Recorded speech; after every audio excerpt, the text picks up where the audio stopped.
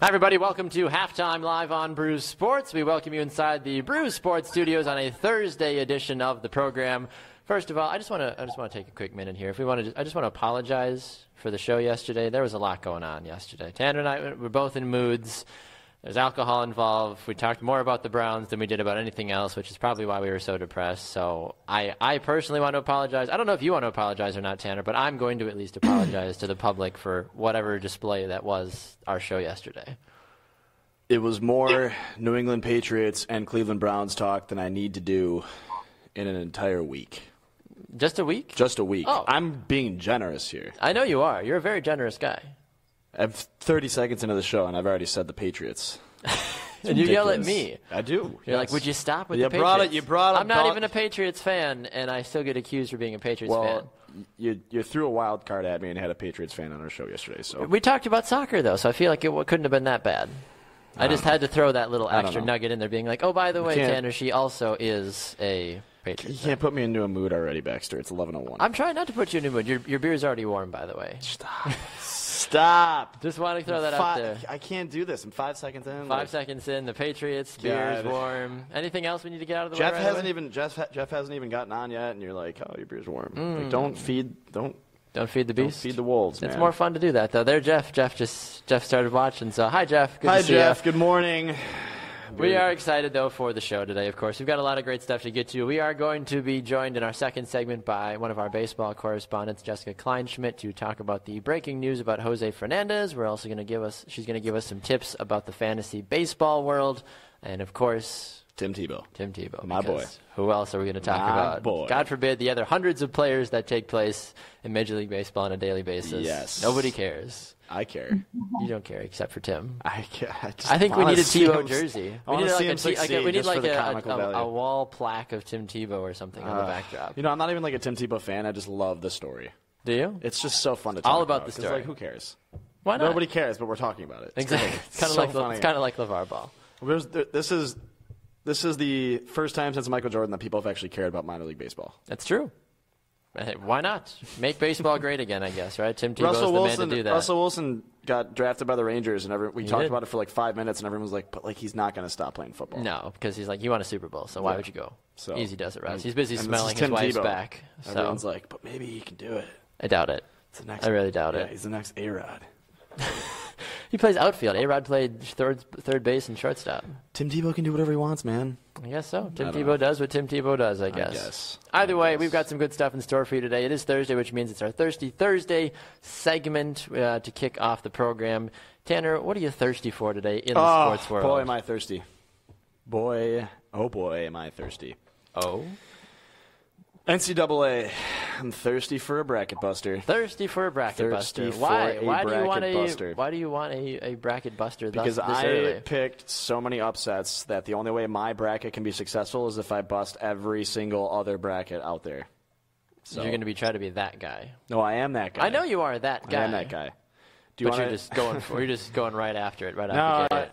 I have to preface by saying the primary tournament that I play in every year is my father's. Mm-hmm. And he puts all these weird, crazy rules in there where if you pick an upset above a 10 seed, you get bonus points. So it encourages you to think outside the box. In turn, it also makes you bust your bracket quite quickly. So it's a game, man. Don't listen to the man. I'm going to try and pull up my bracket here, but I thought we were talking about our brackets later on in the show. Okay. All right. Why are you jumping? I have time to do that. Well, I have something else I'm thirsty for. Okay. Floyd Mayweather and Conor McGregor.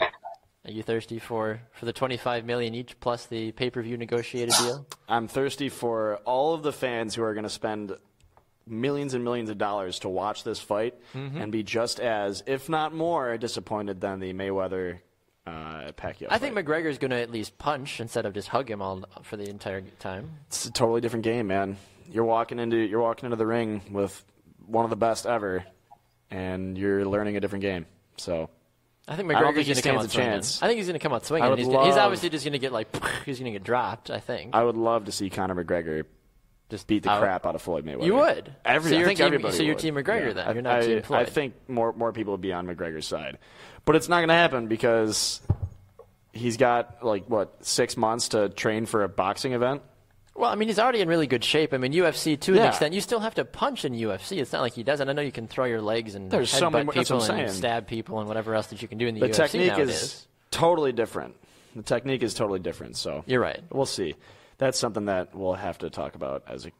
I'm excited. It hasn't officially been confirmed yet, but as you said, Dana White is pushing for it. So that ultimately is what we care about, is that the man himself behind the curtain is trying to. He's kind of almost like the Wizard of Oz. He's trying to pull out the strings and be like, make me more money. Ha ha ha ha. Not that people care, but I have one more thing that I'm thirsty for. I was going to say, this is the most thirsty you've ever been in show history. Show history.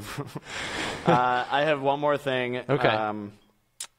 It makes me excited because it's the 10-year anniversary. This coming Winter Classic will be the 10-year anniversary of the first Winter Classic. Do you know where the first Winter Classic was played? I have a good guess. It was in Buffalo, New York. Hey! 2008. Shout out to Sabres, the Bills. Versus the Pittsburgh Penguins, and it was the most attended well, of course.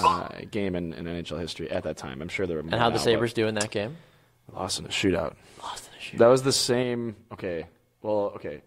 So we lost in a shootout that year. This is why I hate Sidney Crosby. He ruined our hopes and dreams at Ralph Wilson Stadium in Buffalo for the first outdoor game played in the NHL.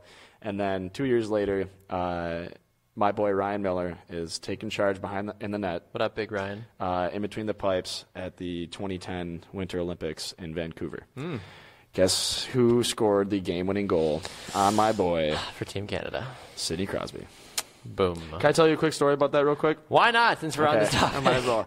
So I was out here at Marquette. It was in February, and I was doing a pre-orientation thing. Okay. And it was the same. I told my dad I was flying home the day of the gold medal game. Okay. I said, record it. I'm not going to listen to anything related. Said I will not allow anybody to ruin this game for me. Makes sense. The whole day. I get all the way home. I get off the plane, take my headphones off. I hadn't even gotten out of the jetway yet. Some guy goes, "Can you believe Sidney Crosby scored the game-winning goal in overtime?" And I was like, "You kidding me?" I was so pissed. But yeah, so I hate that's why I hate Sidney Crosby. But yeah, so I think he's a great player. He's a Hall of Famer. Best to ever play the game. Watch out, Wayne Gretzky. The Buffalo Sabres and the New York Rangers. This is I haven't been able to confirm it, but I saw a source of a news station in New York who said that they were close to finalizing a deal for a Rangers-Sabres Winter Classic in New York City at Citi Field. I think they should just play it like Times Square. How come we don't see more things in Times Square? That would be epic. They fit all those people in there for New Year's. Right? Why not? You could throw put a hockey rink out there somewhere. Just shut it all down. That would be so great. You're welcome. That would be so sweet. Yeah, you're welcome for that idea. But yeah, so everybody. I'm thirsty and hungry for that deal to get finalized. Looking forward to it. Yeah. Well, you basically took all the time for Thirsty Thursdays, so are you thirsty? I am adequately hydrated today, actually. Are you? So I feel great with my life today. You just didn't prepare. No, I could have been thirsty about wanting, millions of dollars for Warren Buffett's bracket challenge, but that's not at all what I'm thirsty about anymore. I took all your time. Completely fine. Corey on Facebook says, I love how Tanner talks about Baxter talking about the Patriots as he talks about the Patriots. You know, Corey's one of my biggest fans. Is he? Yeah. Why do you say that? He's just, I just think he loves our show. Yeah, he's a great guy. Pretty sure I get fan mail from him all the time. I'm sure you do. All the time. Email, snail mail. Snapchats. AIM. All the MSN, above. Yahoo. Yeah, all the above. One of my biggest fans, so I always have to give a shout-out. What up, C-Pipes? I always have to give a shout-out. Love it. David also says, I feel like Tanner's beer should be recognized as an official co-host. Usually. It usually has more to say and is more diverse than what usually Tanner comes up with at times, so that makes David is also on Team Tanner. Everybody's on Team Tanner. Nobody loves Team Baxter, unfortunately. Yeah. Real quick, though. Go ahead. Corey inspired me to do this. Did he? Yeah. Oh, my gosh. Keep your clothes on. What are you doing? I don't have time for this. Should I do it slow? I mean, do we need to go to a Kurt? Oh, what is this? Team Burke lifetime member. Well, I'd hope so. They don't just give these out. They don't, do they? They don't just give these out. How do I get a Team Burke lifetime member shirt? You gotta ask Turber. Turber's got the man. Team Burke, lifetime member. Corey, one of these is coming your way, man. That's quite the thing there, that's for sure. Aaron says that Times Square isn't big enough. Here's the deal. You could figure it out. Put it up on like stilts and just for the NHL. Play 3-on-3. They're not going to make their money off of people who are watching they're not going to make their money off of people at the game. Okay? So they don't care how many people are going to be able to go there. It's all about the historic value and the entertainment value. So if they were to actually build a rink in Times Square and just let whoever's there watch it, people around the world are going to be like, they're playing a hockey game in Times Square? Like, shut it down. Are you serious? I think it's a great idea. Let's awesome. go find the dimensions. Let's go measure. Let's make it happen. I'll call Gary Bettman. You got a guy? The commissioner. Call up a guy there? I'll let him know. I love it. All right, let's get to our baseball correspondent, Jessica Kleinschmidt, so we can talk about the latest news here in the baseball world. Jessica, a very good morning to you. Apologies for Tanner in advance for whatever he may say. I just feel like I need to start all of our interviews like that, just so that way everything is covered now that I've covered Tanner. Jessica, how are we doing today? Welcome to halftime. Thanks for having me. Actually, my family has to introduce me, just to warn you about her. She has a foul mouth and she's super inappropriate. So I get it. Oh, wow. So you guys are already best friends then, basically. So pretty much, we're BFFs. It's good. Perfect. Well, Jessica, some very interesting news breaking this morning about Jose Fernandez. As many folks know, there was a tragic incident that took place a couple months ago. But new information coming out now this morning. What exactly have we learned about what happened to Jose Fernandez that tragic morning? Well, there was a lot of investigations that were going on in regards to the accident that did occur 6 months ago. And it was mainly about, was this Jose Fernandez's fault? And unfortunately, it turns out after 6 months of a lot of investigating, the reports that Jose's legal counsel said that Jose gave the wheel to his friend were actually denied. And it did show that there were traces of Jose Fernandez's DNA all over the steering wheel and the throttle and everything like that. So unfortunately, he was at fault for the incident. We already knew there was cocaine and alcohol in his system. He was actually over the legal drinking limit as far as, driving anything, let alone a boat. But so unfortunately, everything was considered his fault. If he were to live, Lord knows what kind of types of trouble he could be in. But I really wanted to make sure that people don't paint Jose Fernandez in a negative light. He was a wonderful human being. And I've been covering the story since it came out. And it really affected me personally. I've been covering the kid since he was younger. So it was some unfortunate incidents, but I don't want that to take away from his beautiful legacy. No, it's tough because when you have millions of dollars at your disposal, it's easy for some of these players or celebrities even to get a hold of certain substances and often abuse it. So I think there is a line where the general public just doesn't care if they are doing drugs or if they are going out and getting crazy. Right. But how do you obviously we don't want to, like you said, put Fernandez in a bad light, but where do you draw the line? Some players are going to do drugs. Some players are going to drink. In a situation like this where there is a number of deaths involved, it's tough to swallow. Right, and he's unfortunately not around to defend himself, right? So unfortunately, all we remember is what he, the person that he was. And I'm not the type of person to be like, you're a bad person. I've never, personally met him, but I do know a lot of his teammates, and they've never said one negative thing about him, even before his accident. So we do paint these athletes in a certain light. And, I'm obviously also a fantasy baseball analyst. So I sometimes look at these guys as numbers, which I ultimately personally hate as my job. Sometimes I go home and think, wow, I looked at him as a number as opposed to the fact that this person's going home to a wife and kids, to his own family, what have you. So that's the thing that I try to balance that out as much as possible. But, we all have our demons. He definitely did. And he was upset that night. And there was, I've heard multiple reports why he was upset, whether it was a pitching scenario, he was upset with his girlfriend, a lot of different types of scenarios, if you will. And, I'm not going to put him in any sort of darker situation. I still have sympathy for him, especially his family. I also covered Yordano Ventura when he passed away in his accident. And the thing that I worry about is the son. Is his girlfriend just gave birth to a son not too long ago. And I remember when Yordano Ventura passed away, they were looking at his toxicology reports. And if there was any sort of substance in his system, that would be ultimately, do the Royals pay any sort of money towards his family? And that's what I'm worried about. I want to make sure that his son is taken care of. You're used to having all this money, then all of a sudden that's taken care of or taken away from you. So that's where my mentality goes. Athletes definitely are a different type of individual, if you will. Like, I couldn't be a professional athlete, not just because I lack the talent, but that's probably because I lack the talent. It's 5-0. What am I going to do?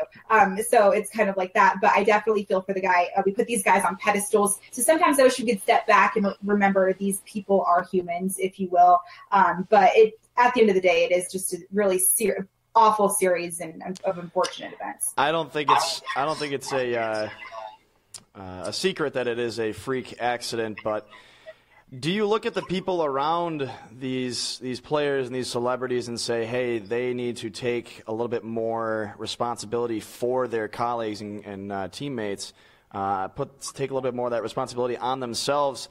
But there are people like Will Bernal. He told Rivero that it was a horrible idea to let Fernandez go out on the water. But ultimately, yes, you can't stop Fernandez from doing what he wants to do. Mm-hmm. So do you raise awareness? Do you try and get people to step up? Well, you can only micromanage people so much, though. I mean, I can tell you, Tanner, please don't go drink 10 beers tonight and take your shirt off and streak through the downtown Milwaukee, but you still might do it. Like, I can voice my opinion to you. You would do it with a sip of beer. You would do it with a sip of beer. Yeah. Yes. Yeah. Yep. Exactly. But this dad bod don't lie. But I mean, you do raise a good question, though, and Jessica, I want to get your opinion about that. Is there a way to combat this at all? That aside from basically, not tying them up, being like, well, okay, like, you can't leave, like, stay here kind of a thing, don't go be an idiot. Right. It's actually a wonderful question. I was on the conference call with Dayton Moore after Yordano Ventura passed away, and Moore himself said that before anything happens, he stresses safety, whether it's drinking and driving or anything like that.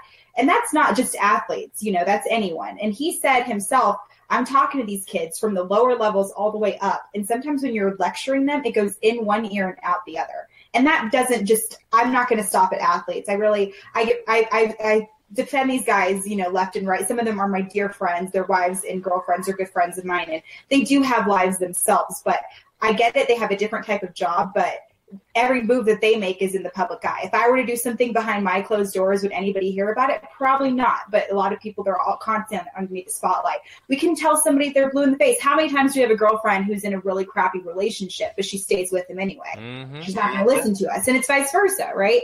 Whether it's domestic violence, anything like that. People don't understand that, and a lot of times they have to learn those lessons the hard way. This is a really crappy way to learn it, but they're not going to really listen to you. So Dayton Moore Royals talks to all these kids, and Yordano Ventura still ended up dead.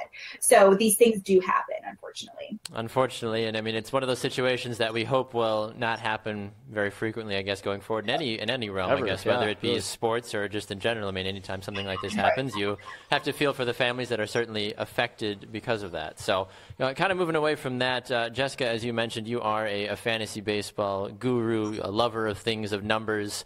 I'm looking at ESPN's top 100 fantasy baseball players right now, and of course, lo and behold, who's number one but Mike Trout?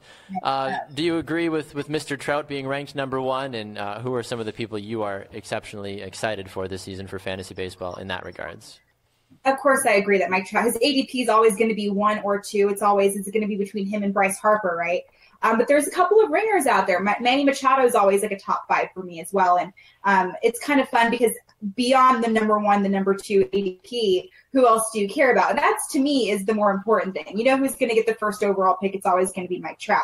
And it obviously depends on what kind of draft you're in. I'm more of a daily fantasy sports girl, and that's more fun because you have to think about the ownership. Mike Trout's always going to be the number 1 target depending on his matchup. But the guys that I'm kind of excited about are not necessarily the first or second rounders, but more towards the 3rd, 4th, 5th rounders, depending on, you take the pitching out of it. The pitchers for me are kind of like, well, you obviously know who the top pitchers are, but you can kind of get into depth.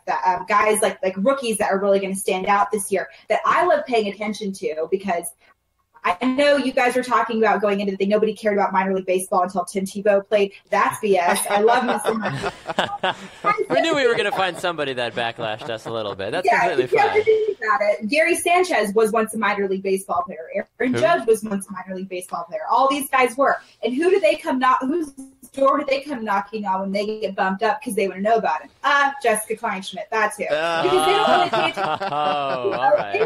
They don't pay attention to these guys when they're playing in the PCL or in the different across the country, you know. And so when they get bumped up, they're like, well, I haven't been paying attention. I was like, oh, yeah, now you want to send me cookies and flowers. Okay. Mm-hmm. So those are my favorite guys to watch. You know, Mitch Haniger is going to go into his first, hopefully, full rookie season. He was just traded from the Arizona Diamondbacks to the Seattle Mariners. And that was just, the Mariners got 13 off-season trades, a lot of weird trades kind of deal. It was very Billy Beanish where you're like, I don't know what he's doing, but hopefully it works out for him. Good luck. That's all we can say, really. Yeah, exactly. I'm going to pray for you kind of deal. So Mitch Haniger was interesting because he actually played for the Reno Aces and here in Reno, so I got to watch him a lot.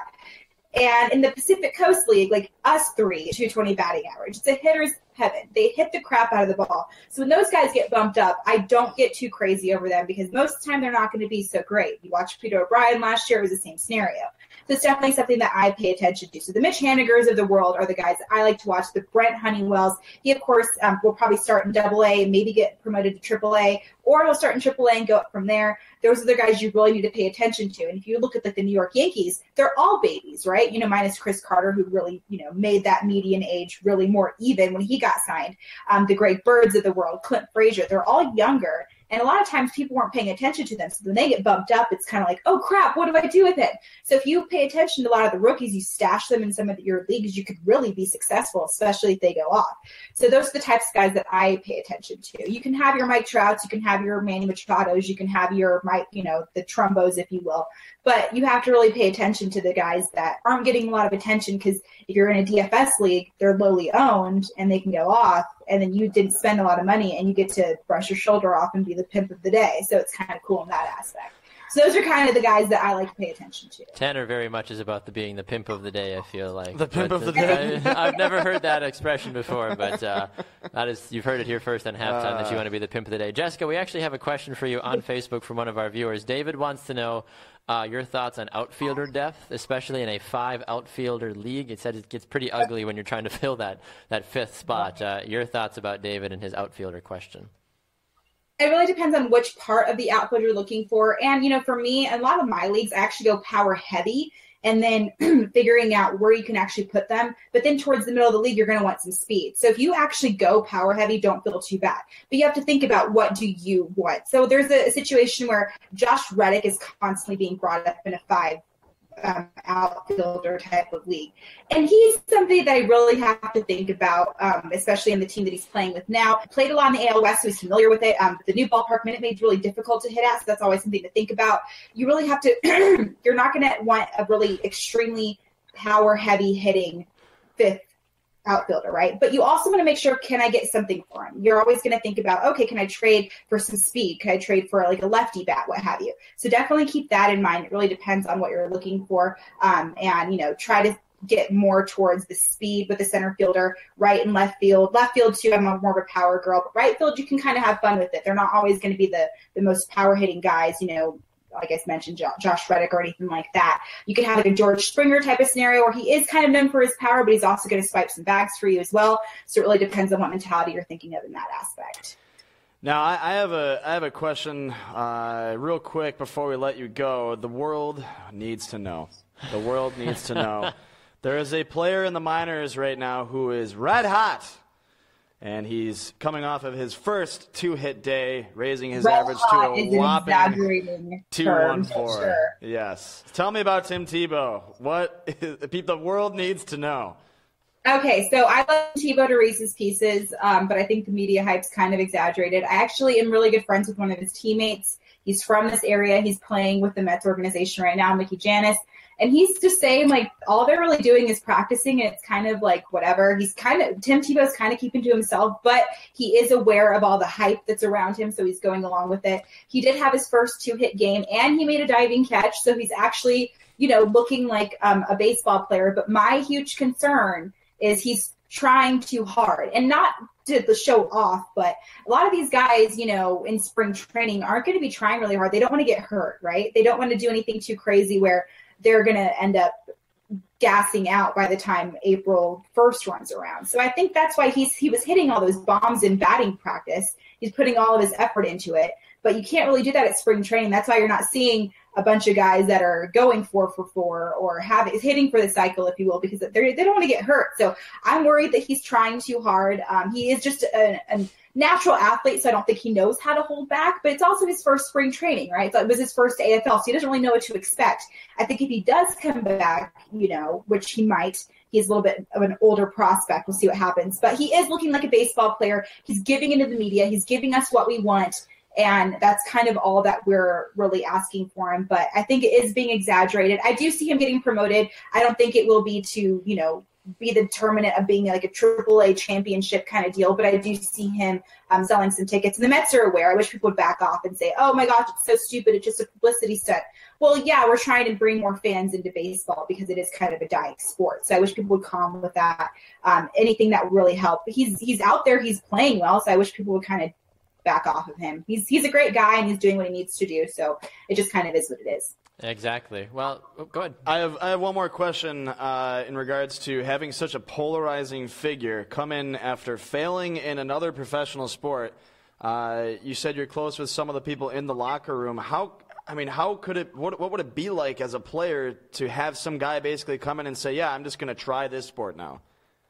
That's a great question. It was a roller coaster from the very beginning. A friend of mine who was in the Cubs organization got cut, and he called me really upset and just alone because he got cut. 2 weeks later, Tim Tebow is all of a sudden playing on the team, and he calls me again, and he's just livid. And that it started out really rough, right? It was like, okay, well, this is crappy. That's not fair to me. I didn't get the chance. But all of a sudden, Tim Tebow makes a call to his agent, and he has a chance to play in Arizona Fall League. So that's step one. Step two, Tim Tebow goes out there and he gives in the media, gives us what we want. That's step two. Then it kind of was like, okay, well, he's a great guy. He's putting himself out there. And the athletes that I have talked to are kind of calming down now. They're like, okay, well, he's nice. He asked for a chance and he got it, and it is what it is. And even I talked to Tyler Hansbrough recently. He is a former college basketball player, and he even said, you know what, good for him. Why not, right?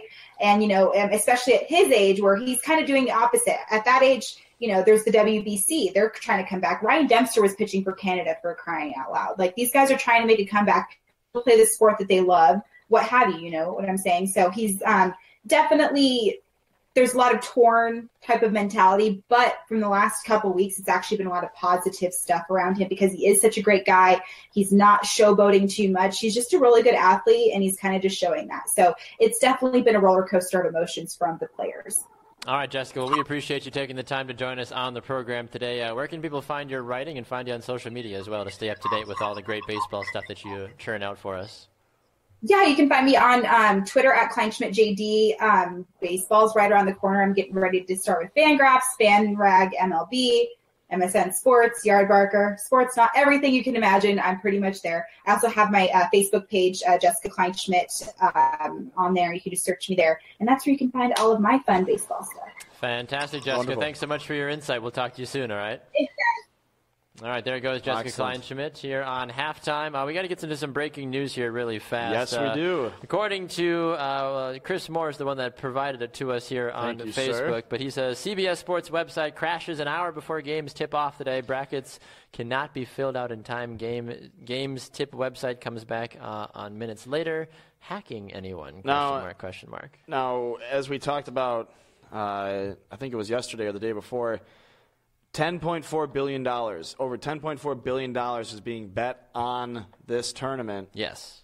Most of that being illegally, but people use these platforms to get their brackets done. To have something like that go down an hour before, that's going to screw with a lot of people all around the country, or all across the country. It did come back on minutes later. However, is this a problem for procrastinators, though? I am that guy, though. That's why you were late today, because you were like, sorry, I was filling out my bracket. I did. So a couple of my friends, I'm in a bracket on CBS Sports. I'm on a couple of them, but One of them happens to be on CBS Sports, and I filled it out right before I came to the studio today. Mm-hmm. So thankfully I didn't wait on that one longer than I already did. But yeah, so that's going to tick off a lot of people.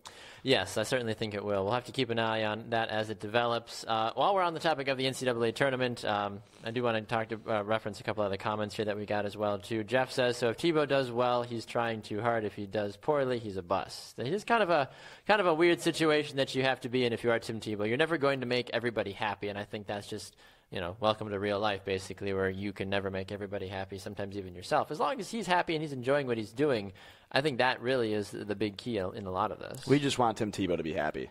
That's all that matters. That's all that matters. I just care about you, Tim. I'll hug you if you want to hug. Tim's one of my biggest fans. He is. So is Corey. So is Aaron. So is Jeff.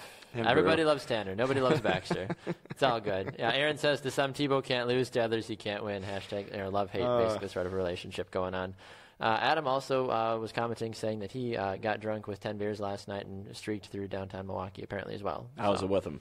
So I was with him. And I cared about you guys, and I was very sad about that. Tom says, Tanner is in my pool. Good luck, LOL. Ooh. He is Shade. Watching. He's always Tom watching. Tom is always watching. Yeah, my dad Lesson number 1 of hosting halftime. My Tom dad is always gave up watching. Commenting and posting on Facebook for How's Lent. that going for him? He gave that up for Lent. And then once, of course, we started our shows right when Lent started. Right. So Ash Wednesday, he changed his Lenten promise to How do you allow feel about it, that your father broke sports. his vow to the Lord Almighty just to keep an eye up on you? I think it's not the worst thing in the world. That's between you and the big man. I'm not gonna get in between you and that that's one. Right. Honestly, that's right. I wish you well. That's all I say. I wish you well. So what else is going on? Well, talk to me about your bracket here, I guess, because we've got the NCAA tournament rolling along. Well, unfortunately, everything is closed now for the Brews Sports Bracket Challenge. We wish all of you the very best. First prize, $100. Second place is these sweet, freaking awesome, bomb-ass Brews Sports T-shirts that are form-fitting, sleek, and cozy all at the same time. Don't forget Team Burke. It's in there. All right. We're not giving away a Team Burke shirt. No. Are you making? Do you want to? I don't know. I guess how do you want to do this? Do you want to just talk about the opening round, or give our predictions fast? Do you want to just say your Final Four? What's the best way to go about doing this? Let's just talk about who's playing today. We'll just go over that real quick, and then we can go into who is playing today. I don't even know. I'm just gonna pull. A lot of people are playing today. It's not I'm not saying that I don't know. I'm just saying that there's so much that I forget. There's only one game in play right now, and that is Notre Dame, number 5 Notre Dame versus Princeton, and they are up by 1 point, 15-14, with 11:38 in the first. So we're in it. At least that's a close game to start off. It started.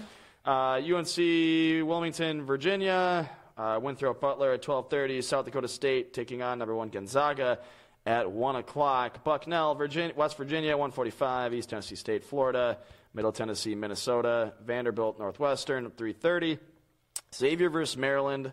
Mount St. Mary's versus Villanova. VCU St. Mary's. Vermont, Purdue at 6:30. Florida Gulf Coast versus Florida State. I want to talk about that in 1 second. But Virginia Tech, Wisconsin, North Dakota, Arizona, Nevada, and Iowa State. Okay. Florida Gulf Coast and Florida State. Sure. Dunk City, baby. I talked about this with one of my friends last night. Okay. The selection committee says it's a coincidence. That 2 Florida teams are playing each other? In Orlando. I mean, FGCU's from Fort Myers, FSU's from Tallahassee. That's like wearing a red shirt and telling me it's blue. That's not at all the same. Come on, man. They're playing. I understand why they do this. The Final Four is in Arizona's backyard. I get it. I know. I understand why they do this. I understand why they do these things. It's regional. That's all it is. Ratings. Regional. It's ratings. Well, also ratings. Are you kidding me? It's regional. I don't know. I'm just saying, if you're going to set things up to get ratings, sure, and get viewership, at least be honest with me. I'm honest with you. Jeez. I'm being honest with you right now. It's Orlando. It's not a home game for either of these teams. I know. I understand that. You, of all people, would know because you're from Florida. You're a Florida guy. So I don't know much, but what I do know. But what I things do know, are in Florida. Yes. Well, I think I understand why they do it, and that's why some teams do get in and some teams don't make it. Sure. Just much like for the NCAA football playoffs, I understand why they choose certain teams. Sure. They have the resume, but that's also why lesser-known teams will never make it into the college football playoffs. They don't care. They want the money. Here's another one. Kentucky versus Northern Kentucky. What about it? What of it? Come off it, man. Where's the game being played? Here. I guess we're done here. Where's the game being played? Unbelievable. Is it being played in Kentucky? Indianapolis. Okay, then you're fine. Whatever. You're just mad because of the seeding. Is really what you're mad at. Is what you're telling me. I'm not. So you're saying I think Marquette should be a higher seed, but it benefits me in my tournament. You're saying so I'm not worried two about teams from the same state shouldn't be allowed to play each other in the first. It'd be like round? Michigan playing Michigan State in the first round. That's not okay. Well, you can't put teams from the same conference in though. Here's that. the thing. You can't do that. This is why I have a problem with it. So Kentucky playing Northern Kentucky. One's a 2 seed. One's a 15 seed. Sure. They wanted Florida Gulf Coast to play Florida or FSU. So does that affect the seedings of these teams so that these two teams can play each other for ratings? Does it? Because that may affect other teams in that region. So I'm just saying it's ridiculous to me. It's almost as ridiculous as a play-in 11 game. Stupid. Yeah, I don't understand the whole play-in 11 game. I thought the 16 seeds always had to play in, and then I saw that there's a play-in 11 game. Well, it's not fair. And maybe this is just my ignorance about college basketball, but I was like, what the hell is this? Like, why do we care that there's 2 11 seeds? Like, it should be the 16 seeds because you're the last ones to make it in. How is it like? How are you being rewarded as an 11 seed? You're not. By having to play another game. It doesn't make any sense. Only one though. Like it's not all 11 seeds. You know what I mean? So obviously, I don't get that. That's another problem. But the tournament itself is. I agree. We asked you guys yesterday for your Final Four predictions. Just your general bracket knowledge as you've got it. So make sure you comment below. Make sure you share the episode share, as well. Be a part of our discussion. Tell me why I'm wrong. We love you all. James says Grayson Allen versus Lonzo Ball championship, the most hated game ever. I would agree with that. We're going to get into that later. Trust me. Corey wants to know how Wisconsin got an 8th seed. He thinks it's BS. Well, yeah, that's the debate that's been raging for a long time because they had a better regular season record than Minnesota, but Minnesota was the better this and then they were that, and the committee just hates Wisconsin. That's all. Tell me about your bracket. My bracket? What do you want to know about my bracket? Okay, I'll tell you about my bracket. I've got a lot of things about bracket. I'll tell you about my bracket. Don't ask me a question then deviate from me. No, you asked me a question. I will answer. I just said I wanted more clarification. Well, tell me about it. What's going on? Who do you got? Who's your winner?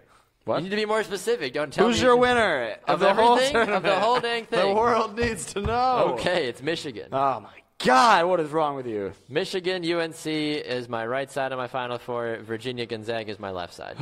Michigan beats Zaga 64-60. Oh, you don't have Michigan playing Michigan State in the Elite Eight? I'm not that kind of a tool. Unbelievable. Michigan State's going to beat Kansas. In Michigan? Michigan State and Kansas are going to play in the next round. Kansas is going to curb stomp Michigan State. Whatever. I have a different bracket than you. I have UNC beating Arizona. It's too hard to repeat. We talked about this. I have Villanova in my Final Four along with UNC, Arizona, and Louisville, but it's too hard to repeat. Oh, really? You got the Cardinals going that far, I think they're the team to beat. Don't get me wrong. That, Nova or Villanova? Villanova? But I don't think they're going to do it. And it's been too long since UNC's won a tournament. What has it been, like 3 years? It's been far too long. You must be good again. Let me tell you why my bracket is going to either make or break my March Madness season. Go ahead. Yeah, okay. So upsets are great. Everybody loves upsets. I think this is the year. I didn't choose it just because I'm not that stupid, but I think this is the year a 16 seed really beats a 1 seed. Who though? Gonzaga. What? Yes. Come San on Diego now. State coming off a hot win. They're a scrappy team, and Gonzaga is huge. And they're the biggest team. They will literally murder them. They're the biggest team. Gonzaga's the best team, the biggest team, but they're going to lose to a 16 seed this year. No, they're not.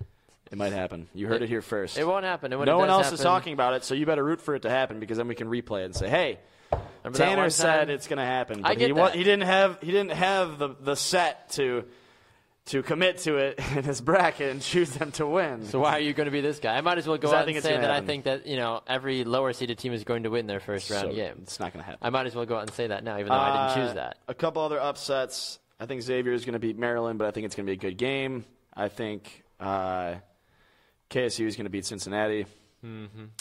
I think I have another one. Obviously, I had to choose Marquette. Marquette is my upset throughout the whole tournament. I've got Marquette going to the See, that's barely an upset. That's barely an upset. How is that barely an upset? If Marquette beats South Carolina, Duke, SMU, and then ultimately loses to Virginia. Here's the deal. Marquette can play with anybody. I don't see how that's an upset. I feel like that's a big deal. Marquette can play with anybody. They are the best. No, they can't. They are the best three-point shooting team in the country. Yeah, when it works. That's what I'm saying. So here's how it works. And this how is does why it work? it makes or they breaks. They make every basket? Of course that's how it works. A team like this can either go far or get eliminated by any team. So they play down to teams because it's like saying the team that scores the most points will win the game. We know that. You can't do this. I'm just saying. And I know it's because I'm a homer, but this is the team I've watched the most this year. So Good for you. Marquette. Yeah, great team. Great knocked guys. off the number one team in the country. I know how they did that. How they do that. They started playing defense. Villanova started missing shots, and Marquette started making threes. So when they make their three-pointers, best three-point shooting team in the country, they can beat anybody. When they miss their three-pointers, when you have a cold day, they can lose to literally anybody. And that's the problem of three-point shooting being your bread and butter. You can't sustain. So Marquette's either going to come into this tournament hot or they're going to disappoint. So. Simon thinks you're crazy about Gonzaga losing. Same with David as well, too. Everybody's going to think I'm crazy. Corey says, are you just biased, Tanner, because of your dad's bracket rules? Yes. And then Adam says the roof is the ceiling or whatever. Let me put it in perspective. So the first round of my dad's tournament, how does this work? Each work? win is worth 50 points. The second round, each win is worth 100 points, and so on and so forth. But if you pick an upset from a 10 seed or higher to win, you get 200 bonus points. That's how the ESPN bracket works. If you get 10 points. You get 200 bonus points for every win that they get moving forward. So in my tournament, I have Marquette winning all the way. Going all the way. No, I don't. I have UNC. Don't lie to me. In any of my brackets, I have UNC and Arizona winning. I don't have anybody else. Why are you going with Arizona? What's so special about Arizona? Because the fact that they play the Final Four in their backyard. I don't think that has that much to play. I'm surprised I'm not being crucified for my Michigan pick. I mean... And Virginia. No one's talking about Virginia. The Cavaliers, they're great. They mean well. Yes. They're doing what they can. Going to surprise some people. They would have to beat Villanova, and they'd have to beat Marquette. That's a big test. Then they would have to lose to Gonzaga to make my tournament perfect. I don't really have a ton of upsets. Let's be honest about this. If I'm looking across my bit here, the teams that are supposed to win will win for the most part. I'm looking at Marquette is really my only outlandish. I've got East Tennessee beating Florida. Aside from that, everybody else is pretty much where they need to be. Rhode Island's going to beat Creighton, and then Oregon's going to curb stomp Rhode Island, and then Michigan. My dad's not going to like that. He'll be fine with it. I'm not in his bracket. I'm not Burke enough to be invited to the Burke family Robinson. He's a Creighton there. fan. I know he is. He's an alum, isn't he? I have Creighton going to the Sweet 16. But good for you. In the real world, I think they're going to lose to Oregon. Yeah, I would agree with you. And then Oregon's going to lose to Louisville. Also sounds right. So, but I gotta be a homer. I gotta root for the Blue Jays. Woo! Go Homers. Anyways, okay. What else? So are we done with basketball? Virginia, UNC, Wilmington. I gotta watch this Notre Dame game. I really need to pay attention to that. It's on and CBS. they're winning. Okay, they're up by 4 right now. There you go. UNC, Wilmington, and Virginia are tied 2 apiece. That game is on in the first 50 seconds. It's a nail biter. To turn it on. What? Let's get out of this basketball world. Let's go to football for a little bit because we like football. Latavius Murray signing with the Minnesota Vikings. Okay. Basically putting all rumors to bed that Adrian Peterson is making a comeback. Like so many folks were guaranteeing he's just holding out. He's holding out. He could, I guess, sure, maybe. But why do you need 4 running backs on your team if you're the Minnesota Vikings? You don't. So what good does it have? Have you ever heard of the rare 4 running back set? On one of my Madden teams before, yes. Yes. Okay. But no, it's not like going to happen. So Adrian Peterson. I've heard he might go to Oakland, which doesn't really make sense because he's not going to Seattle now. He's not. Well, he could still if they're going the running back by committee. Yes. But Jamal Charles also had a visit there yesterday as well. And Rex Burkhead to New England. Oh, that's right. Is that true? I think so. I think he's in New England. I think that's correct. Yes. So they've already filled in their basically meaningless running back position. That's the thing with the Patriots, though. They always put somebody in that position who is not too flashy, nothing really exciting, never in the top 10. Who's this? The Patriots. It happened with Deion Lewis. Even when Corey Dillon was on that team, a legend of the Patriots, Corey Dillon back in the day, I don't remember him ever being a high-profile top 5 running back in the league. Right. James wants AP to go to the Packers. Adam says AP is coming to Buffalo. You guys have LaShawn McCoy. Shut your mouth. Yes. You don't need it. I don't even think you would want him to be there, honestly. Well, would you want Adrian Peterson if you have LaShawn McCoy as well? I feel like you have to get rid of LaShawn McCoy. Sounds like such an exciting. That would be such a Buffalo thing to do, though, or like Jamal Charles would be like, yes, we finally got Jamal Charles. Everyone in the locker room is just like, son of a. God. He doesn't even have two ACLs to stand on, but boy, we got Jamal Charles. Everyone in Buffalo is going crazy, cracking open the closest beer they can find. Meanwhile, the mayor of the city is giving T.O. the key to the city. You just never let that go.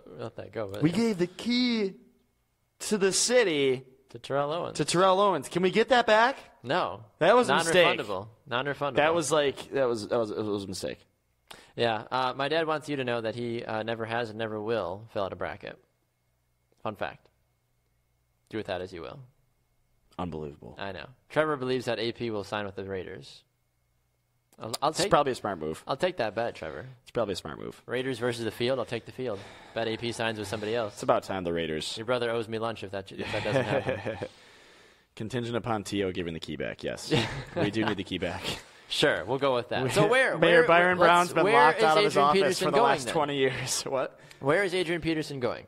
Should he go to the Giants? He's going somewhere that's going to win them a Super Bowl. Oh, the Giants. That was the first rumor way out in the beginning. I will put Do you go with an Giants. up-and-comer? I will put the Giants. I will put the Patriots. The Patriots. The Patriots. And go Patriots. And Oakland's an exciting option.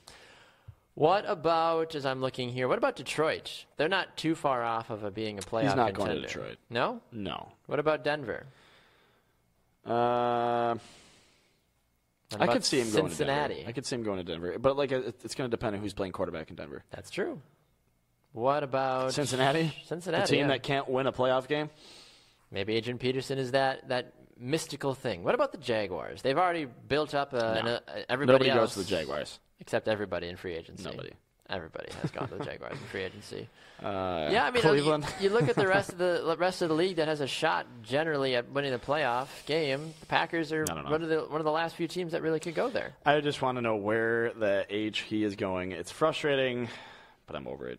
I love talking about it. You're about as over it as you are with LeVar Ball trying to take on Charles Barkley. Oh, come on. No, I handed you that segue. You did. I'm not going into it. Wait for what's for lunch. We're going to wait till what's for lunch? To talk LeVar Ball. You should drink more because people are yelling at you again. You guys are a horrible influence. Hashtag Tanner's beer is getting warm. It's very cold, I assure you. Trending again. It's still quite cold. It's quite cold. It's at a perfect 48 degrees Kelvin. Sure. That's what it is. Can we talk about, real quick, gambling in sports? I like gambling. I mean, I don't appreciate gambling. Okay. Doc, go. All right, lend me your ear. I teased it earlier. Over $10.4 billion is going to be bet on the NCAA March Madness tournament in the United States alone, which is a lot of cashish. A lot of cashish. Care about the cashish. Let's talk about the overall gambling in sports in general.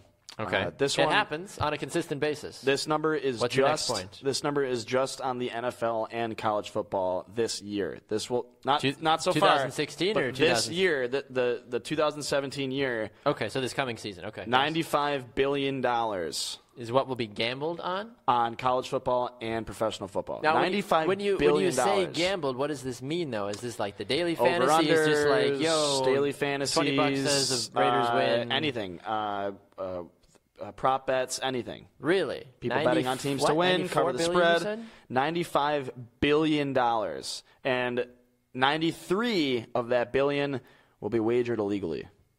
Tanner can't afford a craft beer. Well, here's my point, though. This is here. just football, and we know that March Madness in March, $10.4 billion is going to be bet. So, like, it gets up to the hundreds of billions of dollars that are being gambled illegally. Wouldn't the United States be smart? It's not like it's all at once, though. No. This is over the course of $400 billion in a year? Would they not be smart to be like, okay, like let's just make this legal and tax the hell out of it? I'm just saying. So that's your solution for it, is what you're telling me. I don't want that to happen. I like just handing my dad $30 or whatever it is. You know what I mean? So it's not a problem, and I don't think you can really. So you're admitting to gambling when illegally? It comes to March Madness, it's pretty much impossible for them to be like, "Hey, give us let me tax you on that." You know, it's not going to happen. But But it's amazing to me because it's such a high number. So we're betting billions of dollars on people who aren't making any money. Mm-hmm. I know you're a proponent for that. at least a little bit. We talked about it the other day. Why are you laughing at me? I'm serious. This is a good topic. No, I'm not saying it isn't. This is a good. Somebody comment. Somebody give me something to talk about. Baxter's leaving me out to dry over there. I'm just gonna read the comments really quick. There's gotta be something. Hashtag no wonder why Tanner picked MU for the Final Four. Jesus. I'm out. You see what you guys did? You see what you brought upon. Bring me a beer if you come back. Oh, just kidding. He's back already. James says, FYI, 48 Kelvin is negative 375.25 Fahrenheit. I gotta drink my beer. That's cold. That's real cold. I don't know. Trevor says it is cold. You're right. Trevor says Ted Thompson would never pay for a 32-year-old running back who doesn't contribute on third down. And awesome as awesome it would be. That. He's not going to Green Bay. Everybody and their mother wants to know what kind of a beer you're drinking. I can't tell you. Yes, you can. I don't want to. It's okay. It's an okay beer. It's a Blue Moon. It's a Blue Moon. It's no Orange Slicer, whatever it is. I don't think I've ever had a Blue Moon. What? I don't think so. That's why I said to give me a beer while you were over there. It's basically the same thing as a Spotted Cow. Oh, well, Spotted Cow is great. I enjoy Spotted Cow. So you'd like Blue Moon. Well, then why don't I have one? Well, fine. Fridge over there. Well, fine. In Utah. Okay, so sports. Yeah, what is a sport? That's no. Oh, yeah, my dad says my pool costs 30 credits or Bitcoin or Monopoly money. Just because I don't gamble legally doesn't mean I should go to jail or pay taxes. Are you done? I'm done. Baxter's back with a beer. Hi, everybody. This is his first Blue Moon.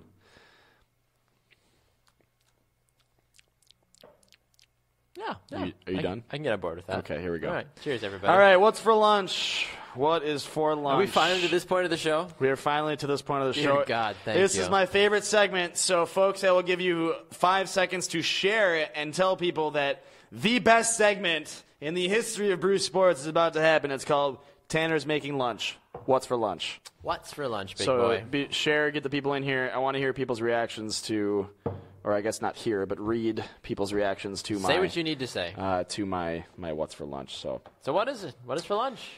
Stop making me wait, Tanner. I've already shared this episode months ago. It's not Tuesday, Tuesday, but in Milwaukee here, taco specials also come out on Thursdays. They do. You're right about that. So I completely agree with you. It's Taco Thursday today. It's Taco Thursday. Today. We're having tacos for lunch today. Let me start with, you could do chicken, you could do beef. I'm going beef. I like fish tacos, personally. I'm going beef. I love fish tacos. I got a place, so I'll talk to you about. We should go get some fish tacos. I'm going beef because there's somebody out there who's got a lot of it. Okay. And I told you he was going to come up. He always does. LeVar Ball is going to be my beef in my taco today because of his beef with Shaq, Charles, and Michael. Mm-hmm. Three of the greats. You know what's great, though? You need some cheese on that taco. You always need cheese. A taco isn't complete without some cheese. So I'm bringing Eddie Lacy for one last time, only because he ate all of the cheese on his way out from Green Bay. That's why he's 267 pounds. But Pete Carroll's cool with that, though. Pete Carroll's cool with that, I guess. I'm telling you, he's basically a fullback. He likes hefty players. He's basically a fullback. He should have been a fullback. Speaking of running backs in Seattle, you got to have some lettuce on that taco. True. And he already retired, but still counts. He gets the good stuff. Still relevant. Marshawn Lynch is my lettuce today. Marshawn Lynch is the lettuce today. I feel like everything that we have on the show has to have lettuce on it. You got to have some onions on there. Do you, though? I'm a big onion guy. Not in my I'm a big tacos. onion guy. Maybe. You think they stink? Well, they make me cry. Tim Tebow. Tim Tebow's my onion today. Stinky Tim Tebow. He doesn't stink, though. He's a good player. He smells good. His batting average is a 2.14. 2.14. That's better than most major leaguers. With his double hit for this two hit. That's better than most major leaguers. A good batting average in MLB is 300. I'm not in the minors. So I'm just saying. If I batted 214, I wouldn't be terribly mad about that personally. I'm just saying. I'd be like, all right, I'm decent. I could have chose the Buffalo Bills as my onion. They always stink. So, anyways, that's too easy. Sour cream. Love sour cream. Mm-hmm. Love sour cream. Who's sour? LeVar Ball. LeVar Ball. He can't be in this twice. Oh, well, he thinks he can. I'll be twice anywhere and everywhere, even if it's in a taco. I'm LeVar Ball. I'm the greatest. My son's the greatest. This is what we do. This is what I do. I'm a one-and-done taco. Okay? LeVar Ball. I'm the greatest of all time. 2.2 points per game. Washington State. As a walk-on. 78-78 or 78-77. I'm not done yet. Yeah, no, it's great. I got plenty more room for you. I have LeVar Ball. I have LeVar Ball as my beef with Shaq, Charles, and Michael. I have Eddie Lacy as my cheese. Since he ate the rest of it, he spared a little bit for me on his way to Seattle. Marshawn Lynch, speaking of Seattle, is my lettuce. LeVar Ball is also my sour cream because I love sour cream. And Tim Tebow is my stinky onion because I love onions, but gosh darn it, they stink and they make me cry. Maybe I should have picked the Bills today. You should have. You really should have. Tim Tebow doesn't make you cry. The Bills make you cry. It should have been Buffalo sports as a whole makes you cry. Being from Buffalo? Yes. Freaking love hot sauce. Freaking love it. Not a hot sauce fan, personally. Jesse James. Jesse James Decker is my hot sauce today because she is smoking hot. There you go. I had to throw that little... She's like my height. Little nugget. She's smoking hot. And she's married. And she's never going to date me. And she's married.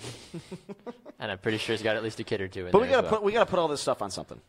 I thought we did. So I don't know if you're a hard shell guy or a soft shell guy. Well. I mean... I'm a soft shell guy. I've always been a soft shell guy because you can like fold it up and turn it into like a mini burrito. Sure. A cheesy gordita crunch. So my soft shell tortilla, Lonzo Ball. Speak up! Your dad is embarrassing you, and your teammates probably hate you. Say something, or tell your dad to shut up. Lonzo Ball. Okay. My soft shell tortilla. Yummy. Wait a minute, though. Oh, my God. I can't cook tacos. You can't? I can't cook tacos. Jamie can cook tacos. I got to have somebody cook tacos for me. Okay. Le'Veon Bell. Okay. Because his last name is Bell. It's the biggest cop-out ever. Oh, my gosh. It's the biggest cop-out ever. It's great. You're going to love it. It's a wonderful restaurant on the east side called Taco Bell. Phenomenal. Great people. They love me over there. They love me over there. They're my favorite Mexicans. Can neither confirm nor deny that. Oh, my gosh. LeVar Ball, I want to hang out with you. Let's be best friends. LeVar Ball is going to be named like Secretary of Swag or something. Big Baller Brand. This shirt was $10. Way cooler than Baller Brand for $60. 60 or way whatever. Team Corey Burke. wants to know if you've got a salsa. Ooh. And Chris wants you to finish your beer before the end of the show. Do I have a salsa? I should have, but I usually... So here's the deal. Your salsa could be Shakira. Here's the deal. I wanted to put avocado on there. Okay. It's not in season. It's always in season. Shut up. I got avocado like 3 days ago. I want to put the grocery avocado store. on there. I don't have $2 for an avocado. I don't know. It's worth it. I like salsa, Okay. but I already have my hot sauce on there. This is a taco. It's not a burrito. You know what I mean? So, like, you can only fit so much in there. And I like extra meat. LeVar Ball. LeVar Ball is my beef. Okay. Trevor says this is the best segment ever. I'm hungry. I'm starving. I feel like it's about time to to go get some eat. fish tacos? Chris says feast mode. Feast. Kurt says Lacey only eats China food. That's very God. true. I enjoy good China food, but I'm like, I'm gonna get yelled at though because I'm more of a Panda Express guy. I'm not like I don't have like a local like Asian joint, so I know that my friends, Aaron, that hate big business, Aaron, are going to yell at me for supporting a national chain, Aaron. All right, I'm done with that. Anyway. That was my little bit. You know, it's irrelevant to this conversation. What are you doing? No, I wasn't doing anything. You anything. drank your beer, so now you're going to drink my beer. I wasn't doing anything. You're done. I think you need to go eat because you're probably going to like pass out here shortly. Okay, can I take the microphone? No, you can't take the Okay. microphone. right. You cannot take your microphone. Goodbye. So long. I'll see you in the morning. All right, I'm back. Tanner. I'm back. Hope you find your dad. Hope you find your dad. All right, Tanner Burke, if that's your name still up at this point of the show. Can you come back tomorrow? Can you close us out? Can you get us to can. Friday? Can you just shut us down for the rest of the day? If you missed your brackets, I'm sorry due to the CBS shutting down. It is what it is. Yes, be sure to like, follow, share, all that fun stuff. We're on all forms of social media. I don't know. That's really about it. BrewSportsNet.com, Brew Sports on YouTube. Find us on iTunes as well if you missed any of our shows. It's actually a great thing. I used it the other day. It was great. I was driving. I was like, I don't want to download an hour's worth of video and like get yelled at for going over my data by Verizon or whatever. So yes, feel free to download podcasts. You can save them on your phone. Yes, via iTunes. Listen to them. Download, subscribe everywhere. Tell your friends. Get the notifications too, because when we go live and you don't tune in right away, that makes us sad. We want you here immediately. We want all of you in here commenting. Otherwise, I'm stuck here actually being forced to talk about sports, which I know nothing about. Just LeVar Ball. That's all you know LeVar about. Ball. Uh-oh, my beer's rising. I love What's for Lunch. It's my favorite segment. I know it is, and so is Trevor's. Yes. All right, gang, we'll be back here again tomorrow on Halftime, 11 a.m. Central Time, live right here on Brew Sports. He is Tanner Burke. I'm Baxter Colburn. We'll see you guys again tomorrow. Thanks so much for watching. Go San Diego State University. Enjoy the rest of your day. Hope your bracket gets busted. See ya! I need a drink.